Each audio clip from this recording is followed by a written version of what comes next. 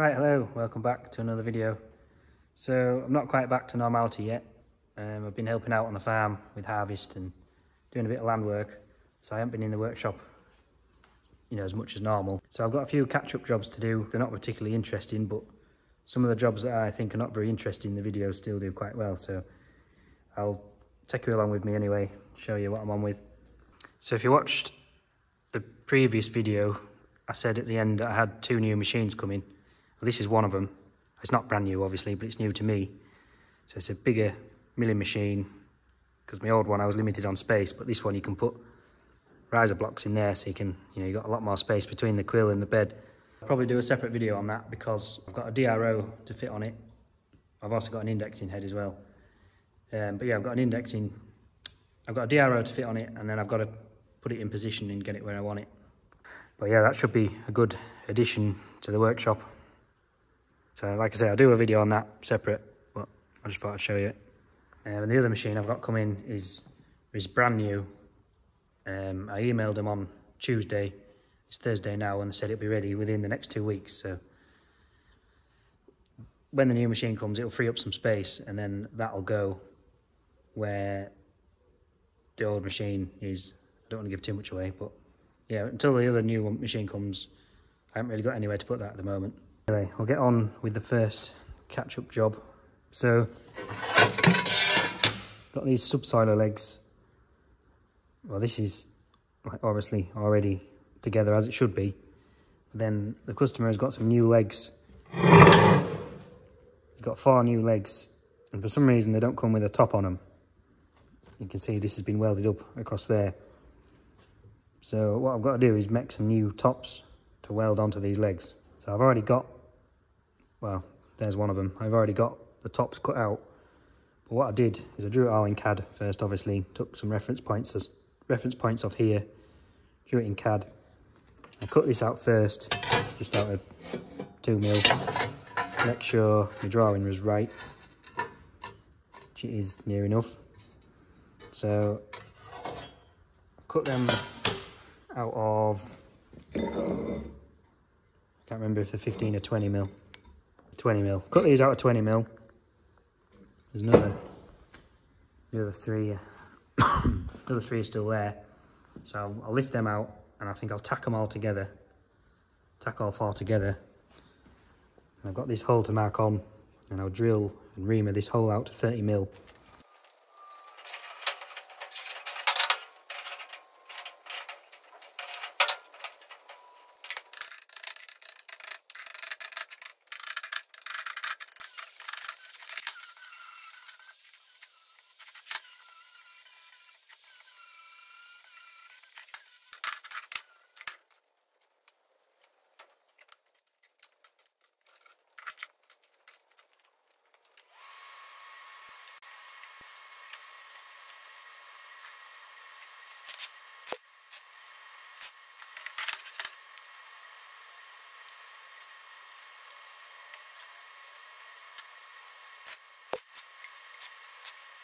So I've got them 3 tacked together. Before I get carried away and tack the 4th one on, I need to get the centre hole where that hole needs to be. So I'll lay this leg on top of this one and then mark through it, and then I'll tack this one onto there and then drill all them through at the same time.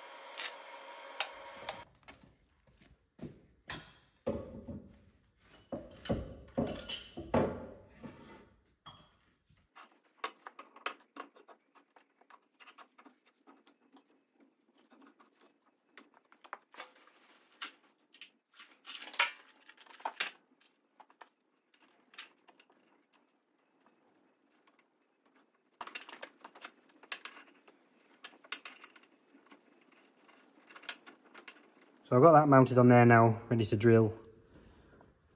But another job's coming now, so I'll have to get on with this other job and then we'll get back to this one. This roller has just come in, and as you can see, it's worn through on the end. So I have some tube, but I haven't got any of the same diameter as this. But he said it's just like a support roller underneath a conveyor. So he says it doesn't matter if it's slightly smaller. So the tube that I have is about 89 millimeters, where this was 100 millimeters. So I'll chop this off, I'll put it in the lathe and I'll turn them down a little bit so they'll fit inside the tube that I have. And I can use the same shaft and the same end plates, and then just replace the outer roller. So this is a bit of tube that I'm going to use. I've just cut it off roughly with the angle grinder out in the yard. I'll put it in the chop saw now and chew it up. I say it's slightly smaller than the original one, but it's all I've got and I need it sorting for tomorrow, so should get them up and running again.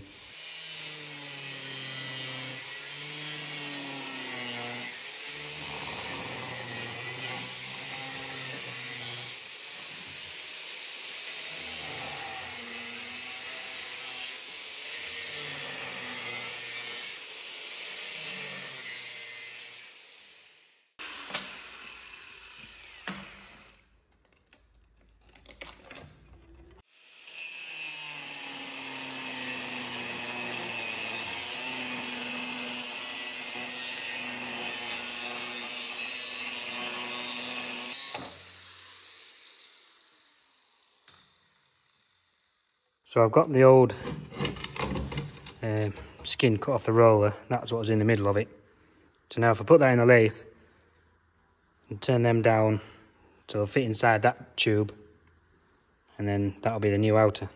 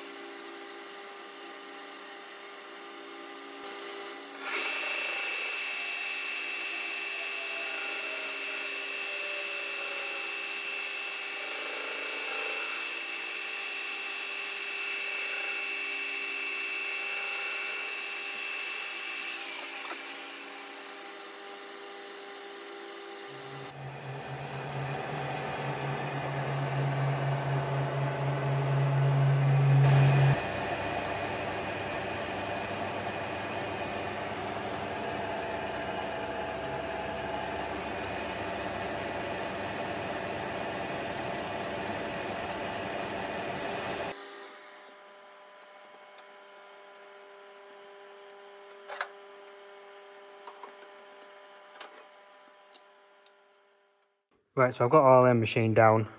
Anyway, I'll clean them up around the end, and I'll have to grind on each one a little slot into it to make room for the seam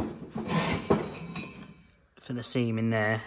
I'll have to clean up in there a bit, and then hopefully that should slide nice and tight down inside there, and then just weld around the ends.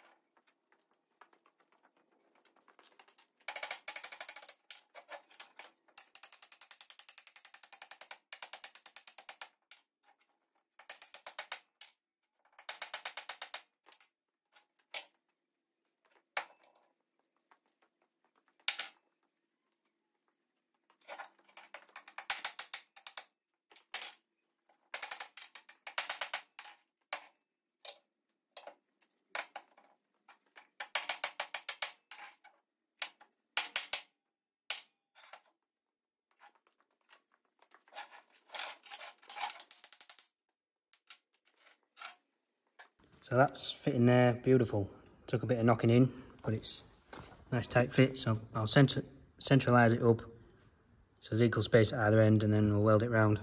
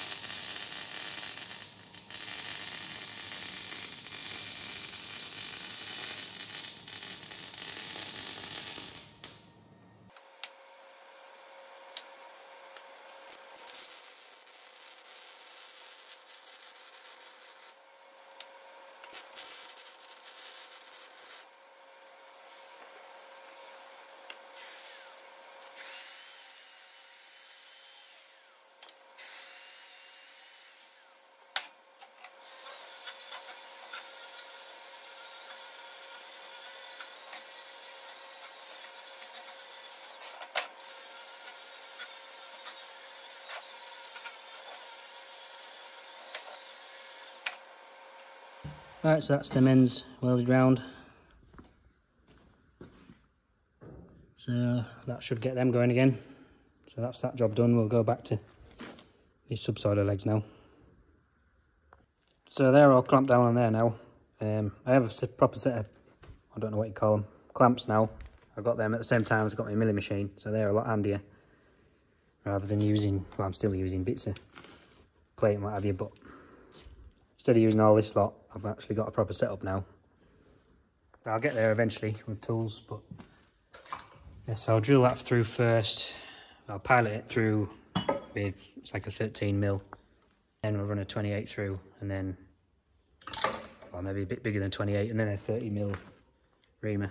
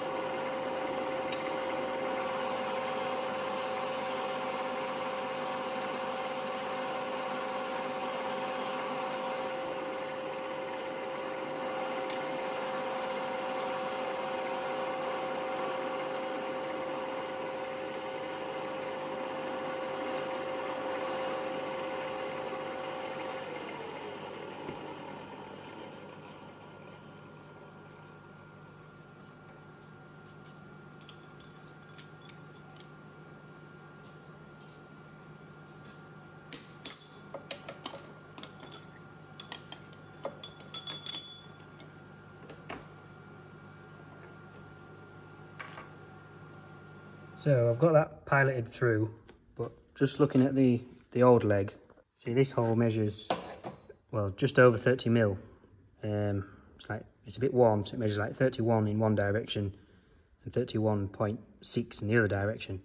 I spoke to the customer and he says that there's an M30 bolt that goes through there, and that is like the pivot of the leg. And then when the shear bolt or the shear tab snaps, whatever it has, it pivots on there and swings back. So what I'm thinking is if I reamed it through at 30 mil, so it's accurate, the chances of the shear bolt or the pivot bolt seizing in is quite high, because you can go quite a while sometimes without the shear bolt snapping or what have you. So same on ploughs, they can seize up solid sometimes. So what I'm going to do is I'm going to drill the hole out rather than ream it. I'm going to drill it out at like 30.360 this measures, or 1 inch and 13/64, whatever ridiculous measurement that is in imperial. So I'm going to drill it out with that. Then it has a bit of tolerance, and it shouldn't rust in then, and it has a bit of free play for when the shear bolt snaps.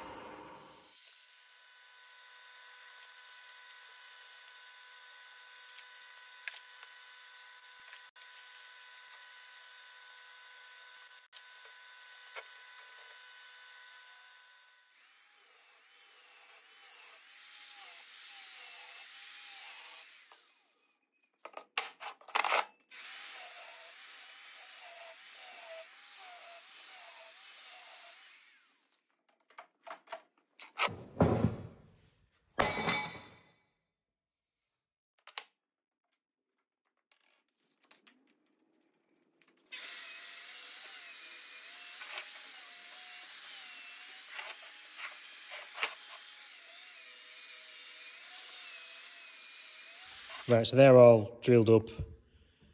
I've ground the tacks down, so they need some weld prep putting on here now, both sides. Doesn't matter too much, what kind of weld prep I put on it. It just wants V'ing out, so there's, you can get a good weld, good couple of runs of weld in there.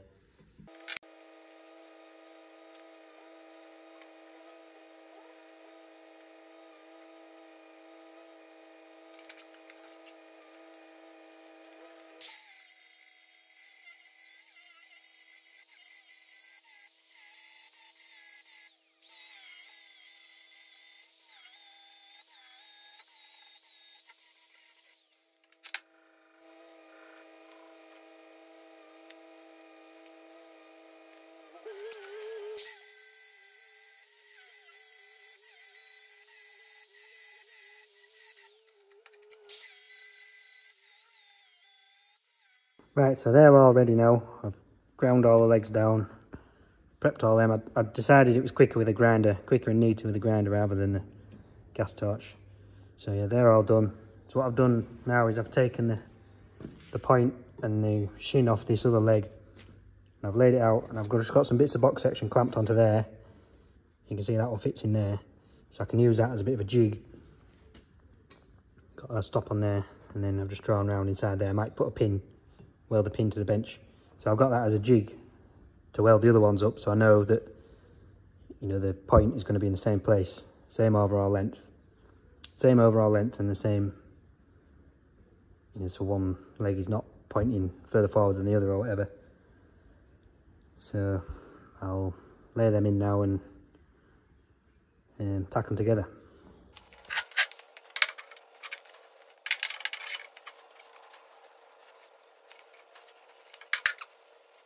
Right, so we've run into a problem. You'd think them legs would be the same as them, which is what I was expecting they would be, but obviously they're not, because when you lay that where it's supposed to be, it doesn't fit.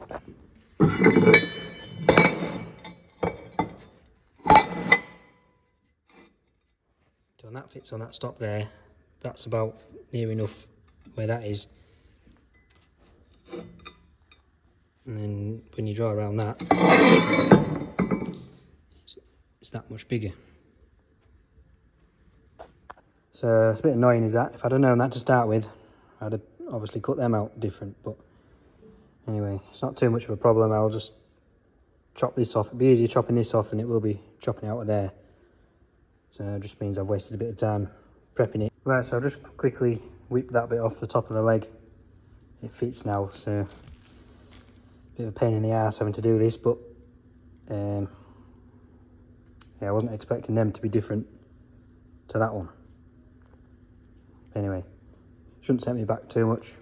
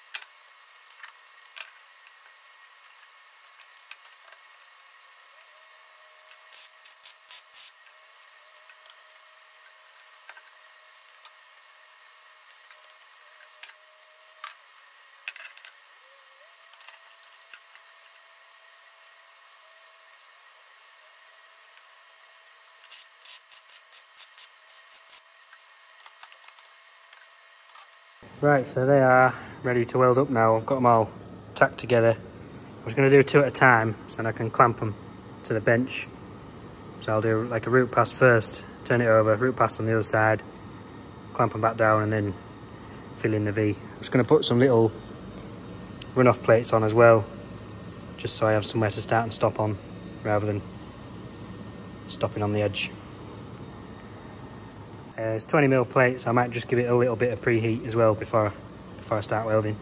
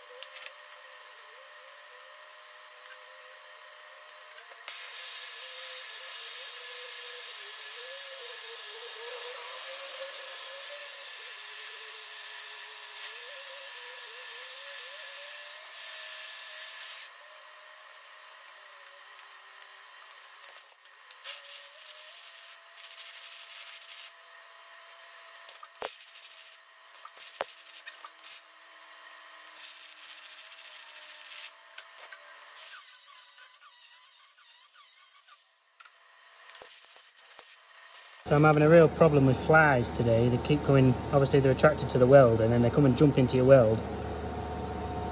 And it makes your weld go bubbly, so I have to keep stopping. If I see a fly, I have to stop, blow it out with airline, and then carry on again.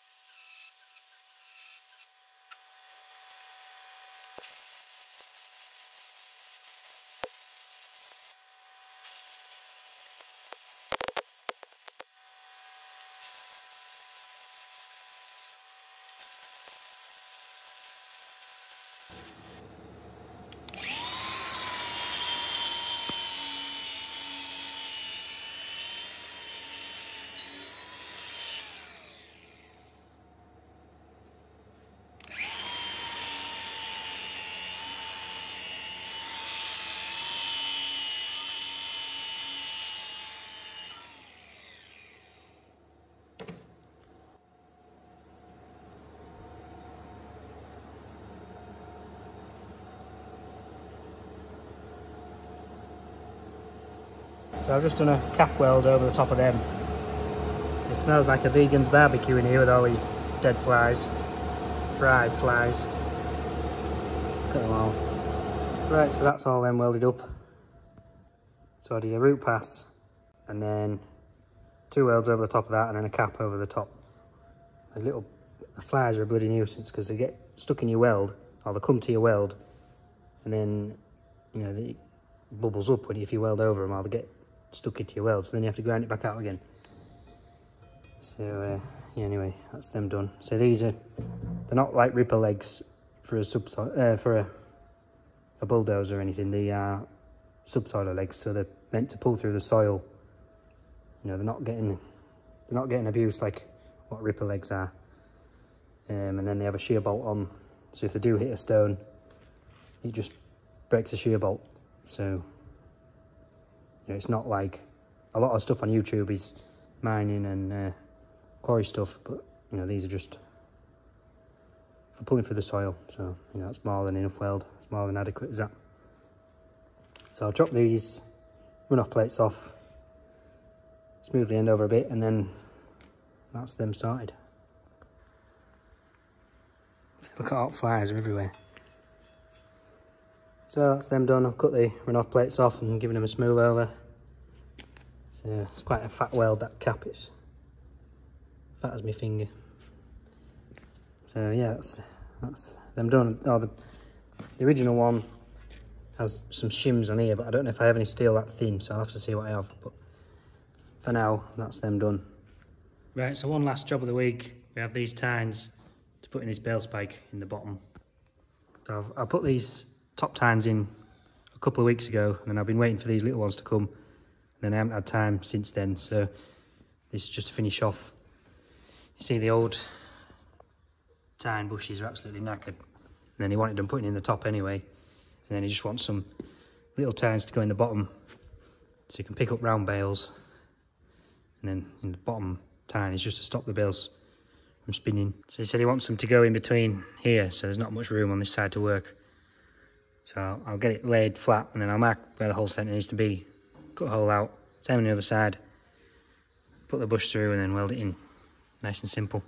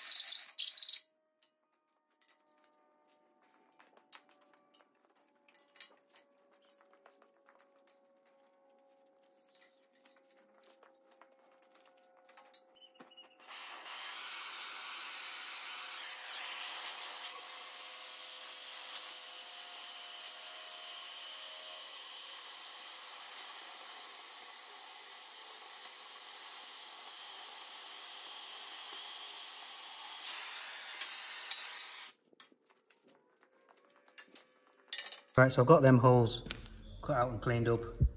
So I have a hole saw the right size for the tine bush, but I absolutely hate hole sawing holes, so I just use that as a guide, outside guide, and then once it got cut in a little bit, I just use that as like a line to follow with a gas torch.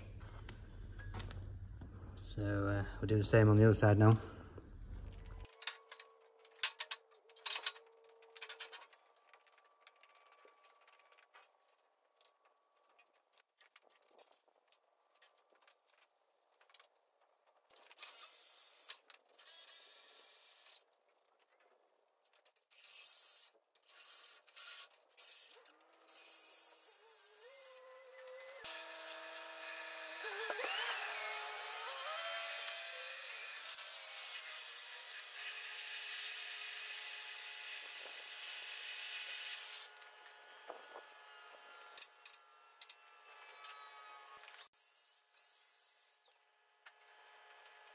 So that's the second set of holes cut in there. So just look at this. I think whoever's made this needs a new set square. Look how far out that is.